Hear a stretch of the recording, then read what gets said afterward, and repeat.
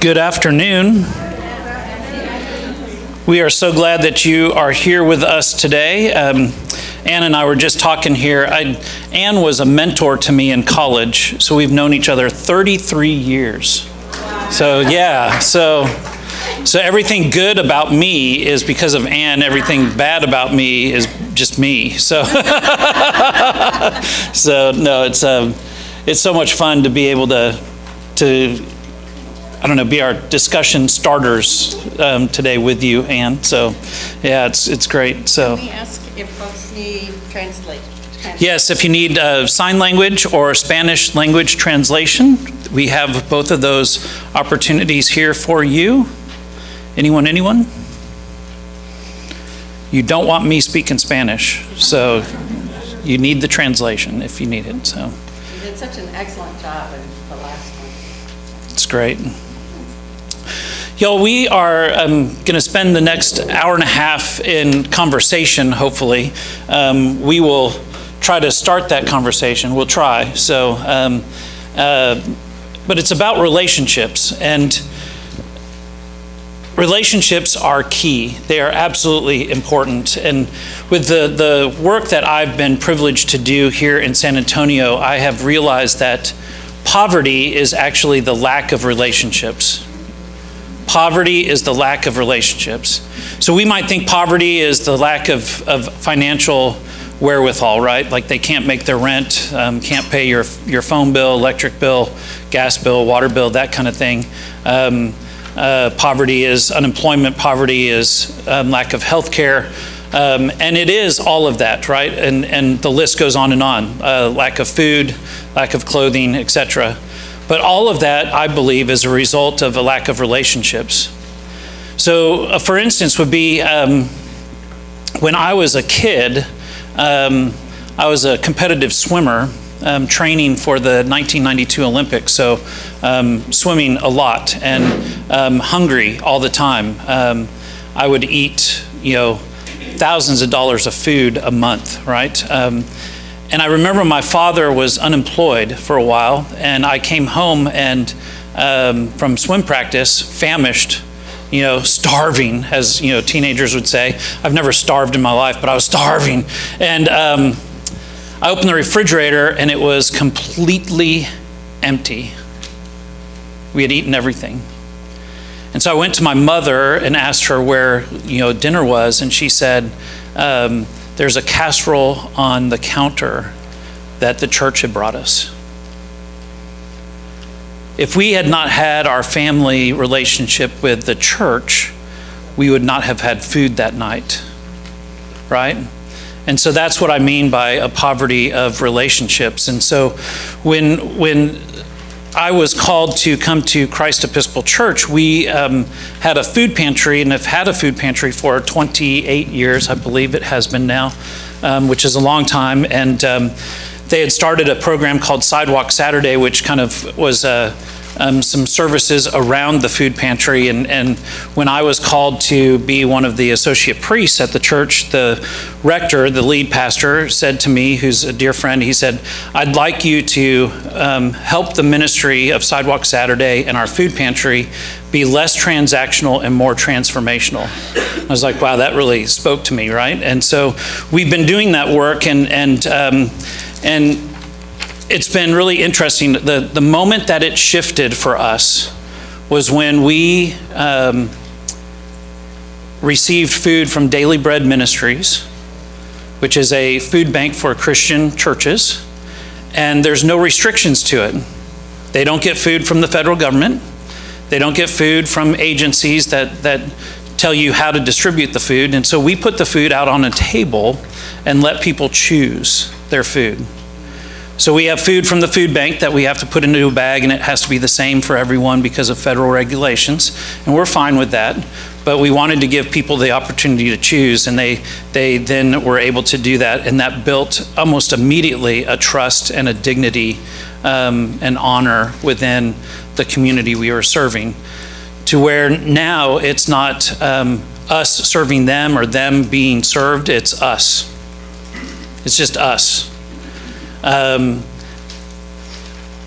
And it was about this time last year where some of the folks from the community said, could we have a worship service? And I said, sure, not knowing what they would want and that kind of thing. And so we began that road of conversation. And, and so in the Episcopal Church, we have Eucharist, or Holy Communion, Lord's Supper, the sacrament every Sunday. And they actually used that language. They said, we'd like Eucharist every Saturday morning. I said, wow, that's pretty fabulous, to think about that. And so we figured out a way to do that, and we've been worshiping now together for over a year, and on Saturday mornings for those that want to worship with us. And it's been a really interesting community builder. We've had a wedding, we've had a funeral, we've had 5 baptisms. We're having a wedding in a couple more weeks, another one. Sidewalk Saturday has become Sidewalk Saturday Church for many people, and it's through that relational quality that for many folks, this is their only place throughout the week where they get choice. Think about that. Only place throughout the week that they get choice, and where they have community, and where they trust one another. And so that's what we're talking about when we're talking about relationships, is building those relationships. And it alleviates poverty. We've been able to learn about where people are in their life and how we then can partner with them to help them attain their goals, because they're willing to share that with us. So I have a story to share, but first of all, my name is Helmke, and I've met some of you, but not all of you. And I'm the faith liaison with the city of San Antonio. And so when I was a kid, and I was getting ready for the swimming Olympics, I did not. Why are we laughing? That's true, isn't it? No. That's the first time I've heard that story. And, we've known each other 33 years. And I'm like, how am I supposed to follow that? Getting ready for the Olympics. What? You were a gymnast instead. No, I was not a gymnast. Volleyball. No. Because you're so tall. Because I'm so.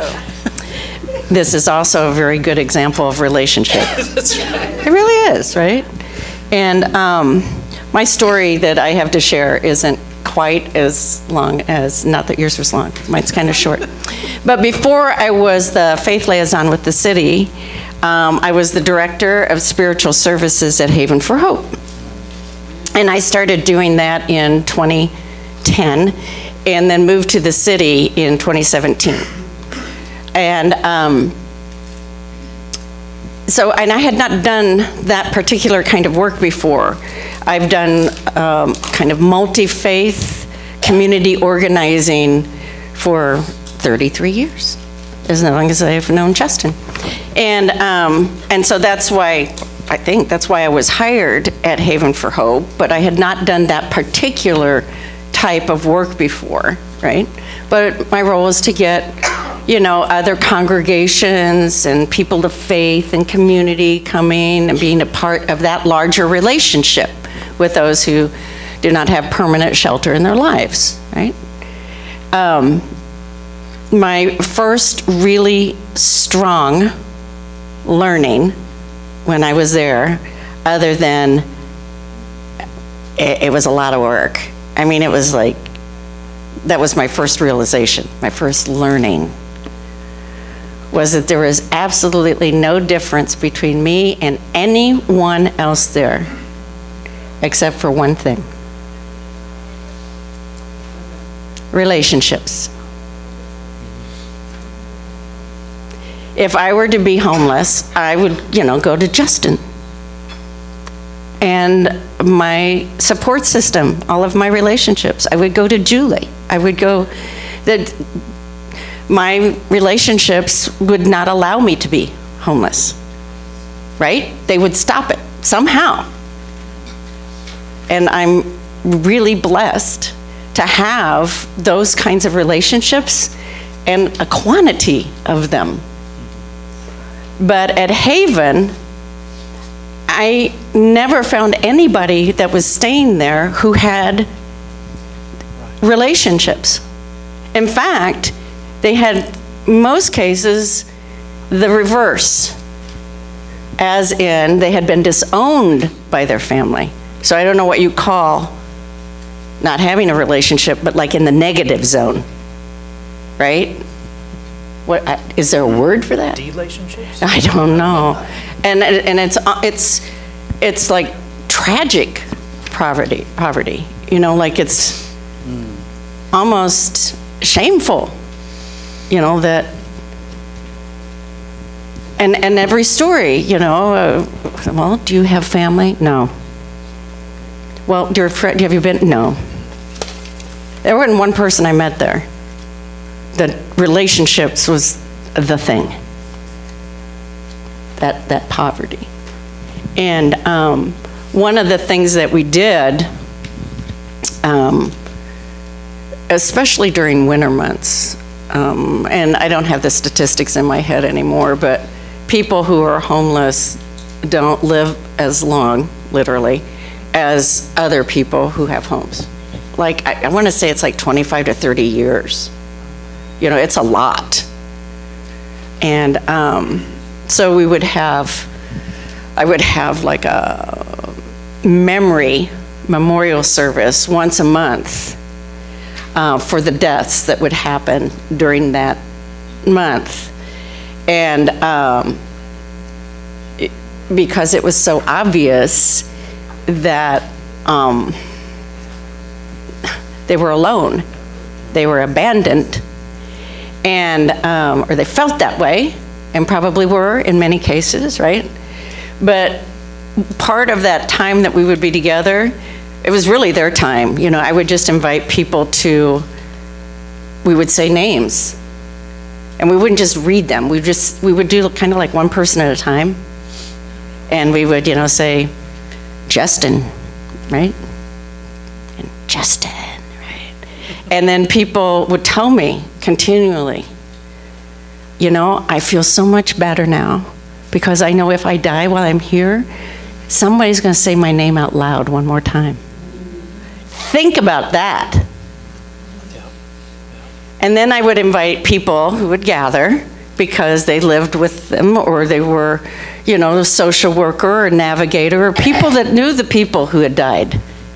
And I would just say, you know, if you want to say a few words, if you want to, whatever, you know, you can. People would sing songs, you know. They would, about the, you know, in honor of that person, or, I mean, they were just, it was amazing. Prayers, they would tell a memory, they might read some poetry, whatever, storytelling, but it was just the name thing was huge. And those memorial services, we also did that if we had deaths in staff or within partners. We did the same thing, exactly the same thing.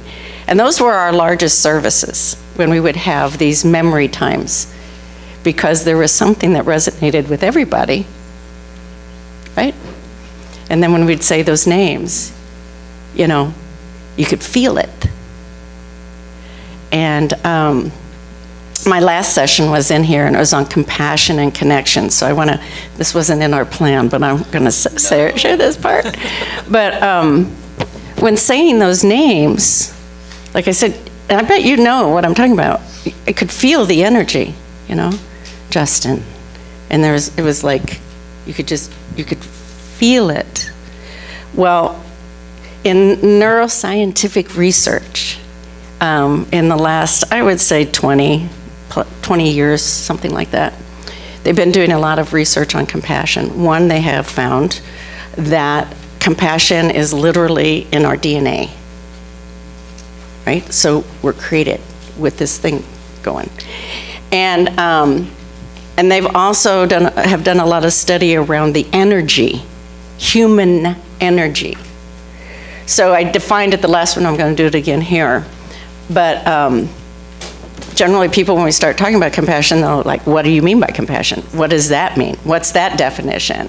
Because there are a lot of perceptions, our own life experiences, could probably be as many things as there are people, right? But what we're going to kind of work with today, and it comes with affirmation by neuroscientific research on wisdom that is ancient within religions, right? That we have this about us and this capacity, and woven in all of that is the golden rule or the ethic of reciprocity. That's how we do better together, by caring for each other the way we wish to be cared for, and not harming someone in ways that we would never want to be harmed, right? So that naming is that golden rule, naming someone the way we wish that somebody will remember us and say our name, right? So the part that I want to define a little bit, because I think it'll help us be in sync with what we're about to do, is that same research has discovered that when we empathize, when we are empathetic, or maybe we experience it, right? There's an energy flow between two people or more, could be, but you know, like if Justin were hurting in some way, suffering, there was no food in the fridge, but suffering some way, and I could feel it, like I get that, you know? And if you think about it a little bit, when you see somebody suffering, you can also even feel the energy a little bit. But the science shows us that there's an energy flow that goes towards Justin, the one who's suffering. So that energy flow, you need it because you're suffering, but it comes out of this body. So when we talk about compassion fatigue, it's a misnomer. It's empathy fatigue. So it takes energy away from us. And if we're continually doing that, like people would be doing at Haven for Hope, there was a lot of fatigue there, right? Now, compassion work can be hard work, and it is, and it takes energy, and you can be tired, right? But it's not that fatigue and energy drain. Compassion, on the other hand, in that science, tells us that compassion has a sense of agency. Like you can do something about it. You can take some action. So if Justin is suffering and I'm feeling it, then he's feeling that energy, right? And we commiserate or whatever those next steps might be. If one of us said, or both of us say something like, well, like what if we met more often? Once a month, right? What if we met more often? Might that help? See, little idea, right? And then you'll notice when something like that happens inside yourself, there's a little spark. That spark is energy, literally. So compassion creates energy within the human body. Empathy requires energy. Compassion creates it. So when you're in those zones. I mean, I can work forever. Sometimes I think I can work forever as long as I'm working on compassion, because it's just like fueling me, right? But there is at some point in the day where I'm like, oh, I gotta go to bed, But I'm not fatigued. I'm not getting depressed from it, because that's what happens with fatigue. So what we want to invite you to do now is pair and share. I heard that term at the last workshop. I hadn't heard that before, pair and share. And I want to invite you to find somebody to pair with that you have not met before. Now, you don't have to, but I'm going to encourage you, because you're going to hear something that you've not heard before, right? If you're paired with a friend, you're most likely going to go back into, oh, I'm going to talk to this guy about swimming Olympics. What? That's not about it. Anyway, I want to invite you to share a story from each of you, right? About poverty, the lack of relationship, and or where you felt rich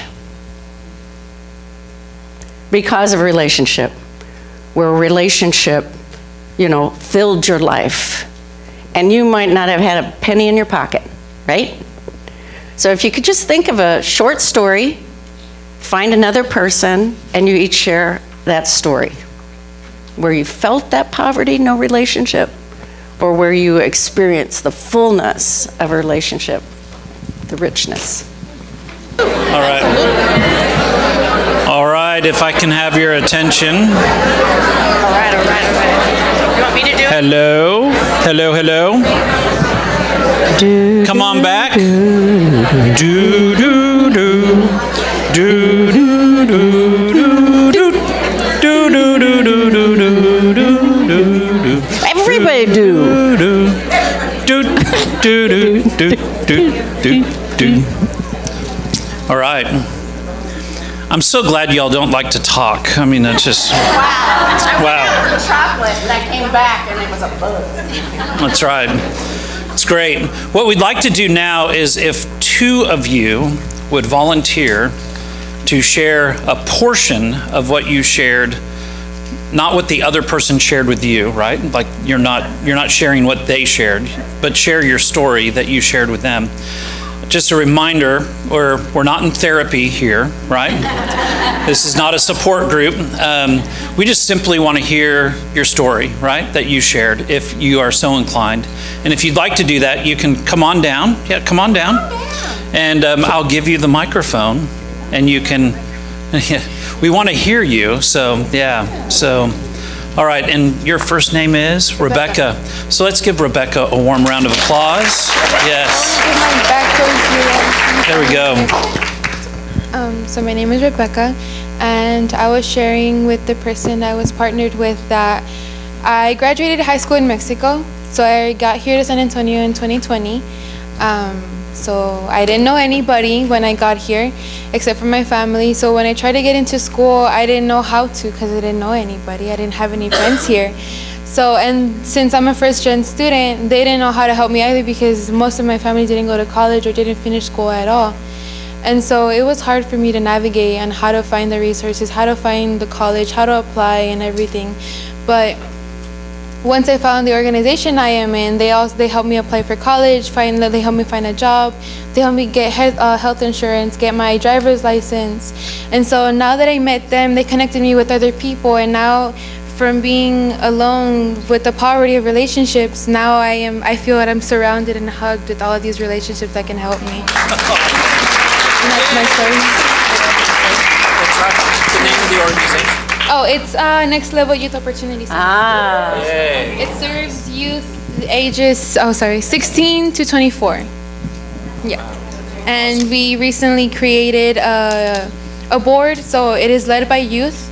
I am the co-lead, which is the vice president, and we always try to get the members to participate more in the events and get connected with other resources as well.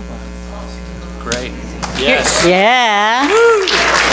I just have to add to this. Next Level is a program of the Department of Human Services of the city of San Antonio, where I serve. Is that crazy that the city would do something as compassionate as that? Hi. I'd like to share my understanding was how relationships felt unhealthy or disconnected. You felt poverty, caused poverty. Okay. For me, I was just sharing that in a 30-year marriage, military, moving 18 times, my spouse alienated my children and I from connection, from family. Yet he said that what attracted him to me was that I had such a huge family. Come to find out that in the United States, he had way more family than me, but had burned those bridges a long time ago. So little by little, my kids and I weren't, even he wouldn't bring work home, he wouldn't share his friendships. He had a very professional career. He wouldn't involve us in any of that. If he was invited to cookouts, the celebrations, this and that, he never took us there as a family. So little by little, like I said, he just separated us and alienated us. So that lack of connections, lack of relationships caused poverty deep in our hearts, deep in my children's heart. So that poverty caused illnesses that manifested themselves. And that poverty sent at least me in a downward spiral where I was practically circling the drain. But the positive side of it, a program such as NAMI, I could be a poster child for them, have help me find the words, the vocabulary to be able to express what actually happened to me, recognize what has happened to me, and move into advocacy. Hope this blesses somebody. Thank you.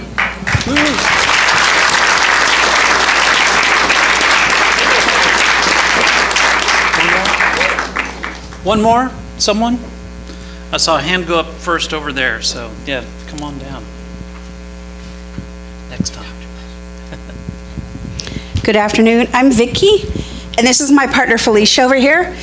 And we found that we had a lot in common because we had deep poverty from family issues when we were younger. So whether they were from separations, death, whatever. So we found that we had that lack of friendships and connection and stuff as children. As we got older, we did reach out. We have other rich relationships now. And I just want you guys to know that this is the first year Felicia's celebrating her birthday with 10 of her friends tonight. So can we sing happy birthday to her? Come on. Happy birthday to you. Happy birthday to you. Happy birthday, dear Felicia. Happy birthday to you. And we're both nurses, so we can't fix our own problems, but we'll put a Band-Aid on yours. Wow. Okay, that was orchestrated. We knew that we were going to sing happy birthday today, so no. So in relationships, as we were talking to plan for this conversation, we began to think about what is it that all of us are really needing and hungry for. And a few things that we came up with were that we are seen and known. Think about that. I think every human being wants to be seen and known. So it's not just making eye contact on the street with somebody, but it's actually to stop and talk to them, right? So seen and known, to belong. Now you might say, well, belong to what? Well, that's for you to decide, right? To belong, whatever that may look like. And then the other characteristic we thought of was to be loved and to love, right? So it's important to be loved, but it's also important for us to then extend that love back out. So known and seen and known, belong, to be loved and to love. Does that ring kind of true, you think? Yeah? Yeah. At Christ Church, one of the areas that I oversee is our outreach, and we have an extensive outreach ministry to our schools. We've adopted 2 elementary schools that then feed into a middle school that we've adopted that then feed into a high school that we've adopted. And what that means is we work on providing tutors and mentors and food, and at the 2 elementary schools, if you get perfect attendance, you get a bicycle at the end of the year. I mean, so some pretty, I know, woo, yeah.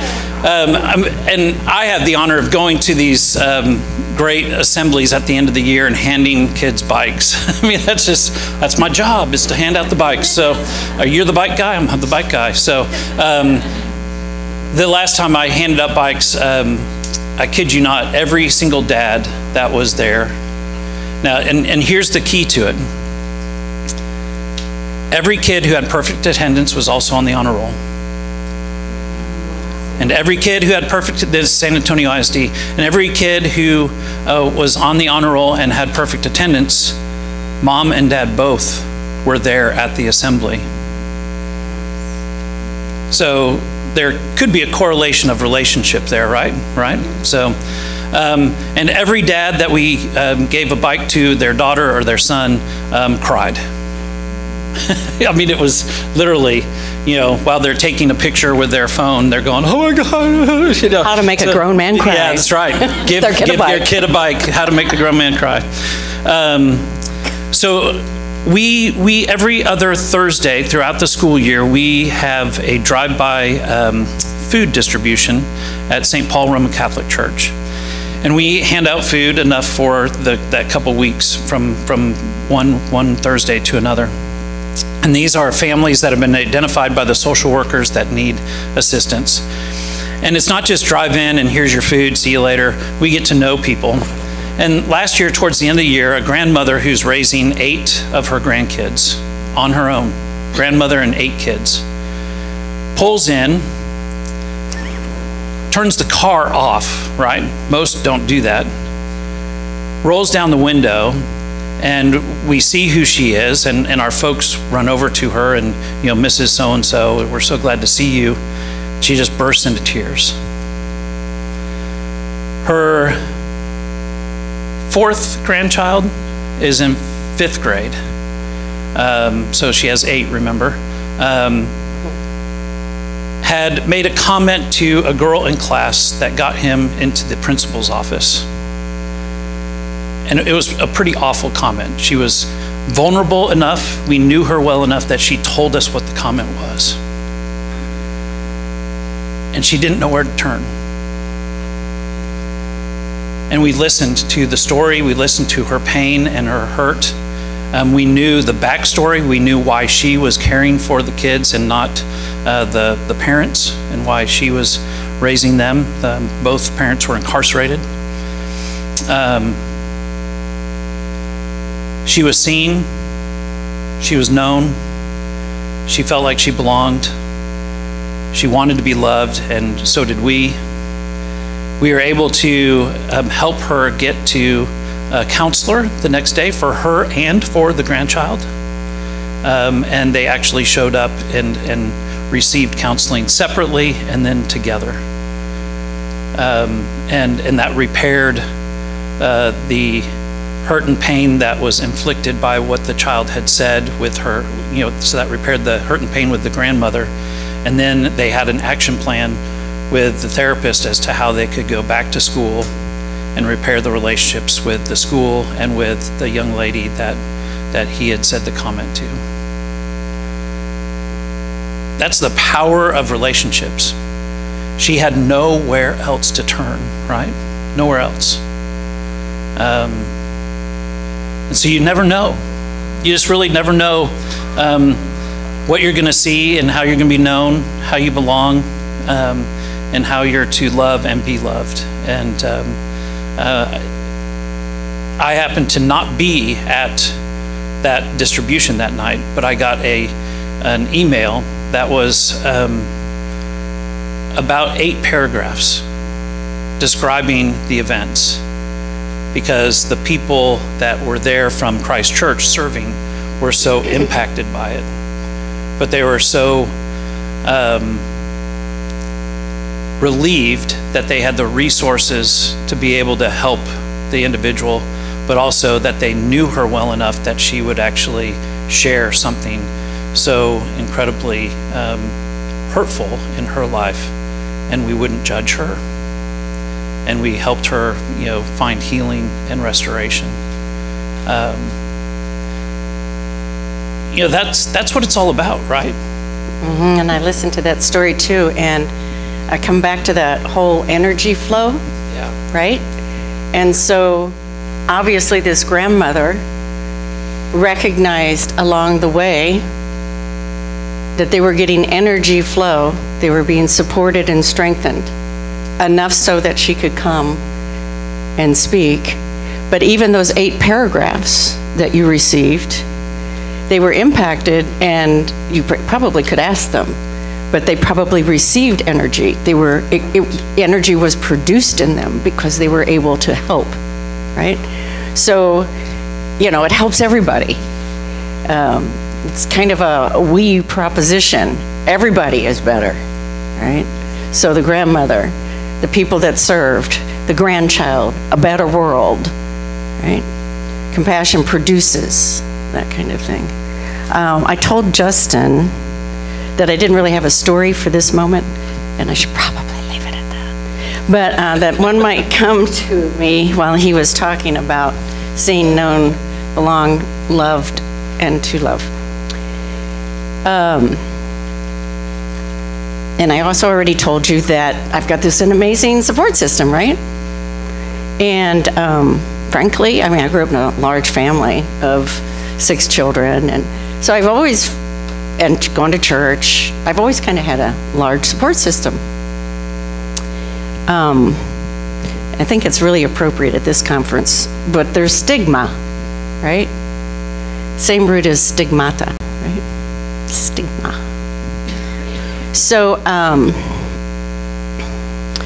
little more than 23 years ago, and I'm not going to get into all the details, but I was going through a divorce. And so I tell you, I've been ordained for 33 years. So you can do the math and realize that I was clergy when I was going through the divorce. And I told no one. So I had to, well, when the divorce, Julie's looking at me like, what? But when I actually started going through the process, then people did. But the pain was much longer than the divorce process. In fact, my former husband was an attorney, and he did all the divorce process for us, on behalf of us. I didn't go to court, nothing. He took care of it. Wow. Anyway, I told you I wasn't going to give you details. So I'm sorry about that one. But so even in the midst of having these great, rich relationships of support, we're all human, right? And then there's these cultural things that can bind us, right? Cultural or things that happened to us when we were children and now they're showing themselves. I mean, just stuff, right? And every time I look back on it, I wish I'd taken some different steps. But I felt very disconnected. I did not then, even though I was still out and about with people and doing my thing and really feeling good about my work, but I didn't feel like I was being really seen or known because I wasn't letting anybody see or know me, right? And so there was this disconnect too of belonging to this support system. And yes, I have responsibility in that, but there's a cultural and a bunch of other stuff that goes with it, right? And especially when you're hurting and you're in pain, you can't quite see all those things, right? You can't see the fact that you're totally holding it in because there's some stigma out there that you're not supposed to be doing these things, right? And so and I didn't feel loved in lots of different ways. And it was really hard. And I think I bet there are many of us who've gone through something like that, where you feel like you can't even share it with your best friend, maybe, or your mother, or whoever it might be. You just can't tell them. And then you get into this other weird space that is not healthy. Human, but not healthy. So we're going to invite you again to pair and share. And but again, tell a story, right? Where you really have felt seen, or you've seen that, and this, like a story like Justin's, you've seen it happen, or you really have felt it, or you even really felt doing with somebody else. Like, oh my gosh, I didn't know this person, but I like know them now, right? But even be able to encourage, it's a little more vulnerable, like I just felt it, but to even tell maybe a story where you couldn't allow yourself, and how hard that is and how painful. And that's about naming as well. And we heard that from Mike, who was from Valdi, when he told his story, and he talked about naming. It was easy for them to name because it all happened out in public, right?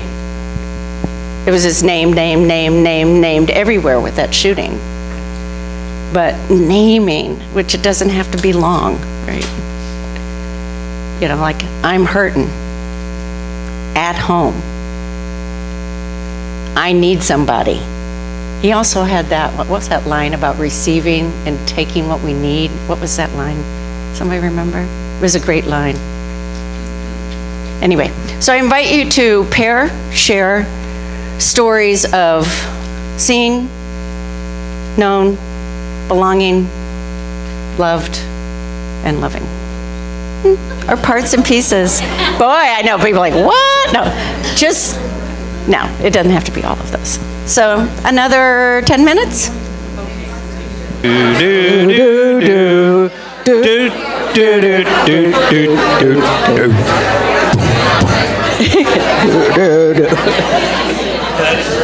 it didn't.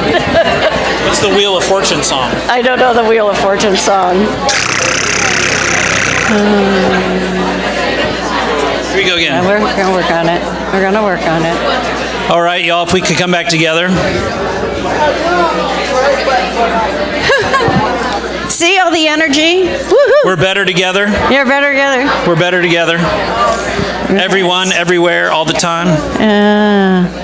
So somebody did remember the quote from the priest this morning. Give what you have and accept what you need. Give what you have and accept what you need. Great quote. So if there are a couple people maybe who would be willing to share their story around that whole, not all those things, I've been told. Seen, known, belong, loved, and loving. You want to come forward? Yeah, sure. Yeah? You've been voluntold. She's a part of my story. Ah, okay. Yes, you are. Okay. I'm Pam Gould, and this is Christine Martinez. We work together. We do. We work together. But we didn't share. So what I'm about to say. We were not in a group together. We were not. She has no idea what I'm going to say. So I grew up a survivor of abuse and addiction in our family. Military, moving every 3 years, keep the secret. So never had close relationships, was never real with anyone. But in the past 3 years, in the team that we've grown and developed, I'm able to be the real me.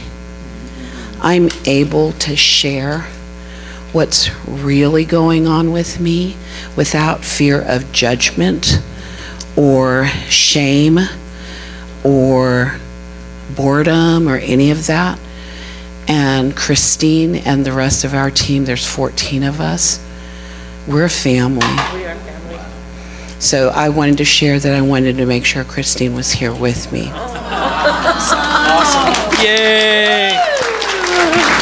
Wow, that's like standing ovation stuff, right? Wow. Is there someone else? Yeah, top that one. Come on down. Yeah. No, okay. Hi there, my name's Destiny. I'm a therapist out in Floresville, if any of you know where that is. It's southeast of here. Yeah, so... The therapist in Floresville? I am one of like 4 of us, yeah. Yeah, there's not many. It's a very rural community. Yeah, and so I shared with my partner that in the last year, I have done a lot of healing work related to my own inner judgments and biases around being a person of color, being a Latina. And through that, it has given me so much courage to start showing up in spaces where I'm usually the only person of color, but I have never acknowledged it until last week, actually. And I've been doing this work for like 7 years, so a little bit. And last week, we had a group training at the facility that I work at in Floresville. And the facilitator asked what we wanted to get out of it. And yeah, it was the first time I had brought up in front of our group that I wanted to be seen as a person of color. And I am the only person of color on our team. And it was super scary, just as scary as it is right now, looking at all of you saying the same thing.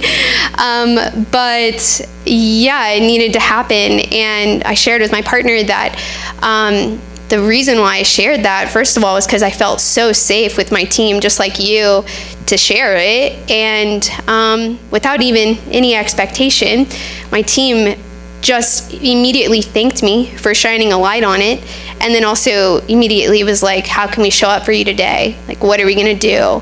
And it was just so moving and impactful. And it was beautiful, and I haven't felt as seen in that way as a Latina really ever in my professional career. And it's pretty powerful when you do that for people of color. So. Muy bien. Wow. Wow. I think we need to move on. I see his watch. We're going towards 20 till. I'm going to hand it back to you. Sounds good. In the agenda for the conference, we had some questions that were written there. It came out from the Harvard Flourishing Conference that they have. And so if you're interested in that, Harvard Flourishing is what you can Google search. And they have 6 major areas of our lives that need to flourish in order for us to flourish. Right? That's a lot of flourishing in one sentence. But Harvard says it much more succinctly and beautifully because they're Harvard, and I am not Harvard. But they said deeply connected and trusting friendships and relationships are key to us feeling healthy, thriving, and flourishing. Right? And so we've experienced that over the last hour. But the questions that they ask us to think about are you content with your friendships and relationships? So the ones that you have, are they really feeding you and helping you and that kind of thing? Are your relationships satisfying? How do we develop peer-to-peer relationships, and how can we be companions along the way for each other? I added that one, so Harvard didn't have that one. So, but I was thinking in the way of mental health space, as well as the spiritual life, the physical life, intellectual life, emotional life, spiritual life, we do need companions along the way. So what we'd like to do is just open the floor until 2 o'clock, and if people have ideas about these questions, thoughts about these questions, what we're hoping is that you might have something specific to share with us that we can take and do for ourselves, or take into our communities in which we live and do in our communities. So, so it's yes to all the questions, right? Yes, those are important. But then, okay, well, how do we take those? Like, what's our action plan, right? Love is a verb, right?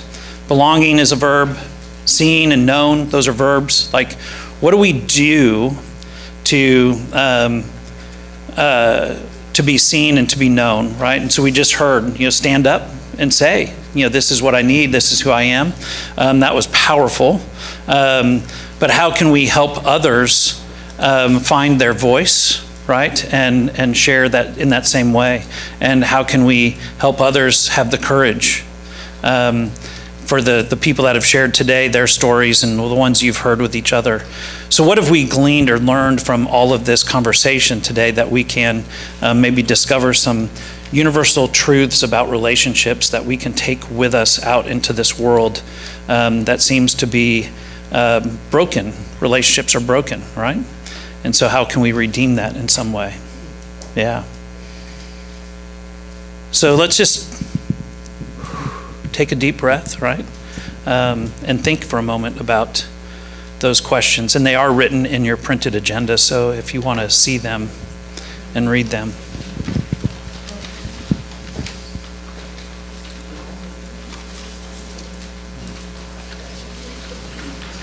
Yes. Yeah.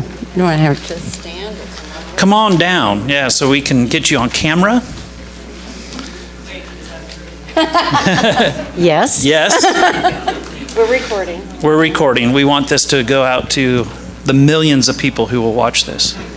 I think I just changed my mind. Yeah, I changed my mind. Thousands of people. Sorry. So this was unexpected, the session and what came up in our discussions.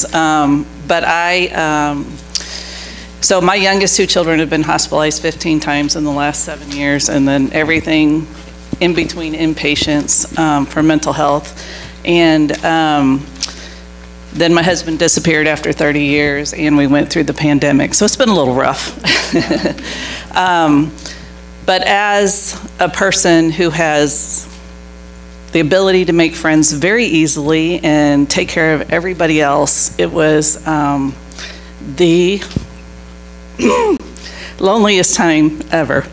And even being a part of planting the church and just building up that resentment, like, where is everybody? And so I think just what I'd like to share, as you all well know, the mental health journey is very private. Divorce can be very shameful, especially when you're a leader in the church.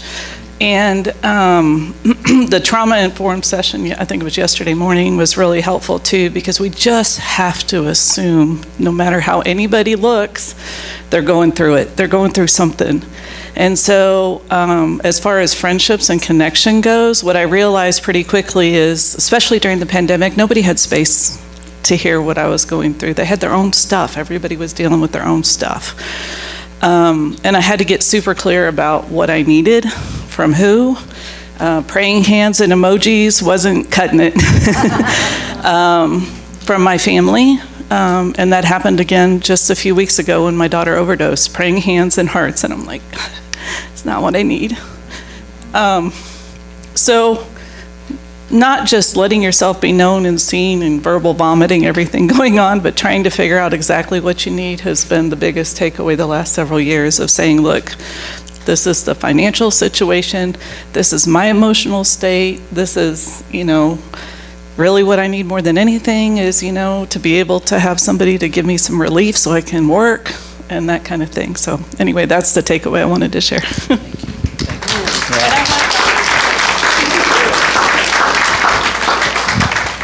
And what I heard in that too is to have the strength and courage to say those things, you know, and then on the other side of that same coin, to be as supportive as we possibly can when you know somebody's about to say it, right?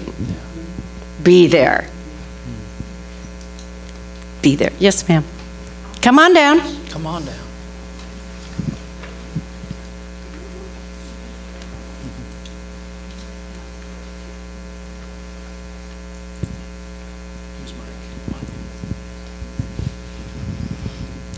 Hi, everyone. I'm Linda, and Hi, Linda. Tis a good thing. I am a former foster mom of 8 children who came through my home, and I adopted one just 4 years ago. He's now 16. And I've discovered the power of chosen family in our relationships.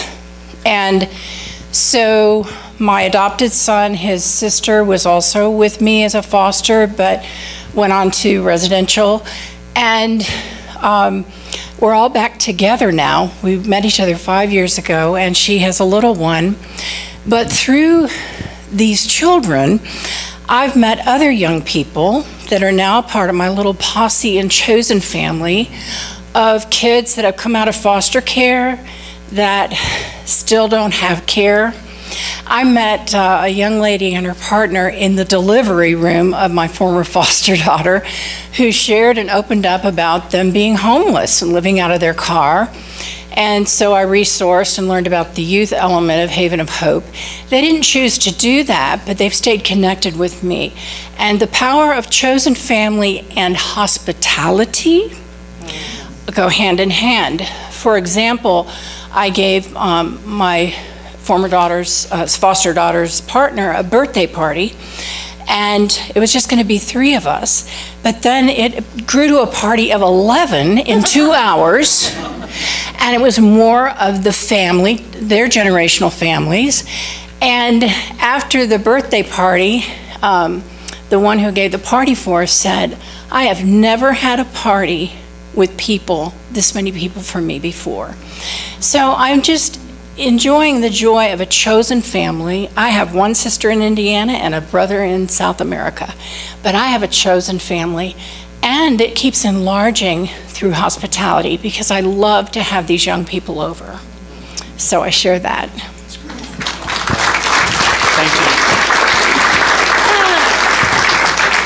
It reminds me that that root of hospitality is hospital. And the healing that you find in hospitality.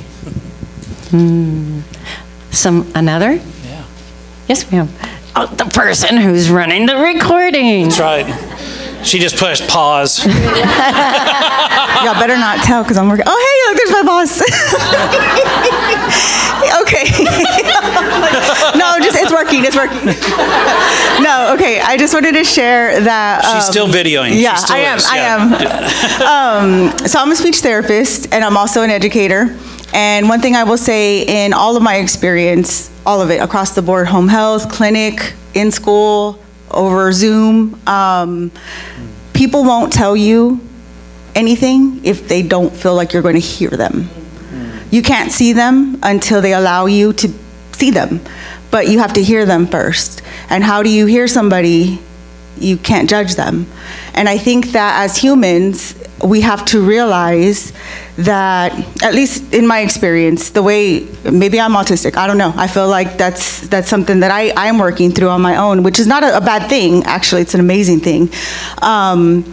But I think that if you were to look at your thinking in the sense of an evolution, right? Like you see money on the floor, it's your first instinct to maybe say, hey, I found some money on the floor, it's mine, I'm gonna take it, right? Somebody else may think that's evil. Somebody else may think, hey, you got lucky. It's all about perception, and it's all about the way you're choosing to see that situation and how somebody else sees you in that situation. So that being said, if we were to just let ourselves be human and understand that we all have those initial thoughts, I guess, that may not seem favorably viewed by somebody else, it's still part of the thought process. It's still part of the evolution of, I should not do that because, and then you continue to evolve that thinking until you do whatever you feel in your spirit is the right thing to do, right? So being able to have these conversations with kiddos when I'm in the classroom, I let them see me be wrong. I let them see me make mistakes, and then I apologize and I go through it with them as to what I did, how I could have prepared better. And I can't tell you how many times that gets even the one that doesn't want to sit down, to do like really good work. So basically all that to say is, if you can just let people say what they're going to say, whether you agree with it or not, and understand that that's just a phase of an evolution of understanding that they're in. And if you give them grace and you let them continue on and help guide them to the higher evolutionary point of view, I guess, of that situation for themselves, you have helped them. You help them help themselves. And not only that, but now they won't go and do that thing again, because now they've truly gained wisdom. And that helps in speech therapy, that helps in any kind of therapy, I'm sure, just being able to be heard and know that you're not going to be judged by it. So, and that's hard to do. We hear things all the time that we don't agree with, but realizing that you were there one time at some point, whether somebody was watching or not, we've all been there, and giving ourselves that space, I guess, to understand that we're going to be there again. It's a lifelong process, and the more that we continue to act as if we don't make mistakes, and the more that we continue to act as if we're past that, and we, yeah, I'm sorry. So we'll never get past it. We'll never get past it, and I think that you become a better person the more you realize how wrong you are. And me, personally, I'm wrong all the time, and that's what I tell everybody. I'm wrong. Okay, I'm fine. I'm not going to argue with you about it. You can prove how right you are, and I'll learn something. How about that? So there's always things around, like, we're going to bump heads with knowledge and things like that, but there are always ways to get around understanding, and there's always something to learn from that other person. So, sorry. Awesome. So Billy, is she going to get a bonus for that? That's right. Yeah. Some of you might know that I started a journey about 2.5 years ago with Parkinson's disease. I was diagnosed in June 2 years ago, and when I shared that with my son, who at the time was 23 years old, I think, maybe 22, this is what he said: "Dad, I got your back." He goes, "You've cared for me for 22 years. It's my turn to care for you." And he goes, "When I call, I'm going to tell you whether I'm calling for advice," right? Because he still does that, which is really fantastic. But he goes, "If I'm calling to check in on you, I'm going to call and say, this is your check-in call." Right? So then he checks in, right? He has done that for 2.5 years. And it's really fantastic, y'all, when you're in an, which I think probably most of us are in some kind of profession or even maybe compassion is just part of our life in what we do. You probably wouldn't be here if it wasn't part of who you are, and it is a part of everyone, but we've tapped into it, right? We're here because we want to learn how to be better at it and how to be more compassionate. So we give of ourselves a lot, right? I'm a priest in the Episcopal Church, and I am listening to other people's stories and walking along their road with them quite often. And then to have your own son turn and say, I'm going to walk with you, whew, man, it is powerful and meaningful. He got married this summer, and 24 years old, and we were on a father-son trip, and he goes, Dad, am I too young to get married? And I said, well, and I thought about it. I said, no, because I was 24 when I got married. I said, this is great, you know, so. Perfect age. Perfect age. You're right on target. He asked me to be dad for the weekend rather than the priest of the wedding. And I totally agreed. I was like, you know, with what's going on in my physical life. And he goes, and Dad, you get too stressed out over leading liturgy. Like, I want you to enjoy this wedding and not be stressed out over it. I'm like, whose kid are you, moms, right? So at the end of the Episcopal liturgy, there's the blessing of the marriage. And my son's godfather, who is a priest, was the one officiating. He got to hold Koval, is my son's name. He got to hold Koval when he was 2 hours old, and then got to officiate a wedding 24 years later of that young man. Koval grabs the microphone from Stephen and turns to the congregation and says, many of you know that my dad is an Episcopal priest. We asked him to be dad for the wedding, but Dad, guess what? Surprise. Would you come forward and offer the final blessing? And man, there are moments like that in our lives all the time, right? When we give of ourselves so often, it's hard to see those because we're the ones giving and giving and giving and giving. But man, when it comes back in such major ways, it blows you over. But that opportunity, not only my son calling me every 10 days to 2 weeks to see how I am, that opportunity to receive his grace and love, and the opportunity then to bless his marriage and ask God to bless his marriage. I didn't bless it, God did. I will carry that with me all the time. And when I struggle to wake up in the morning and tie my shoes because of the Parkinson's, I'm reminded of my son.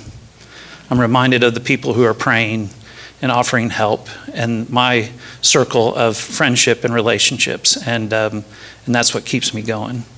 That's the power of relationships that we're talking about, right? And so thank you for that, and thank you for letting me share that.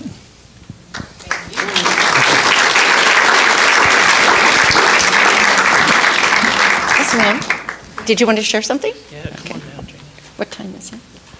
We're just keeping track of time because we don't want to. This is our last one? Okay. Yeah. My name is Janie, and I'm a mental health advocate. And I had to divorce my dysfunctional family. And my family of choice comes from mental health groups. I belong to NAMI, Greater San Antonio, Bipolar and Depression Support Alliance San Antonio, and the Prosumers. I'm involved in different activities, including support groups. We participate not as credentialed professionals, but we provide support from our own experiences. People come in and different needs, and those of us are further along and doing better show an example, but we're careful to explain where we were or we haven't been doing this well. And as people, it takes courage to show up, and we acknowledge that, and people who are courageous enough to come back, we build those relationships, and people come back, and they grow, and they get better. And these relationships allow people to flourish. And it's so wonderful. And I built great family from this. And there are many people helping put on this convention. And people, I've got so many hugs post-COVID, it's wonderful. And that's all I'm going to say is I'm glad to be here. Thank you.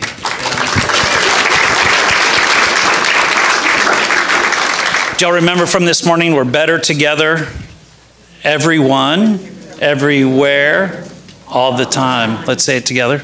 Better together, everywhere, everyone, all the time. Would it be too much to ask if you would give a blessing for us? I would love to do that. Okay. I will offer God's blessing upon us. God of many names and many attributes, God bless us. God walk before us. God shower down upon us your love, your grace, your compassion, your forgiveness, and lead the way. God walk behind us and pick us up when we fall and when we fail. Rise up in us so that we may rise with your strength and power. And God, walk beside us as a companion along the road so that we can be a companion to others. God, nourish us so that we can nourish others. God, love us so we can love others. We are better together with you and with one another. May we have a strong relationship with you, O God, and with each other. And may you lead the way. Amen. Amen. The plenary starts at 2:10. You might think 2:15 because that's been our regular pattern. 2:10. And you do want to come to the final plenary. It's going to be amazing. Yeah.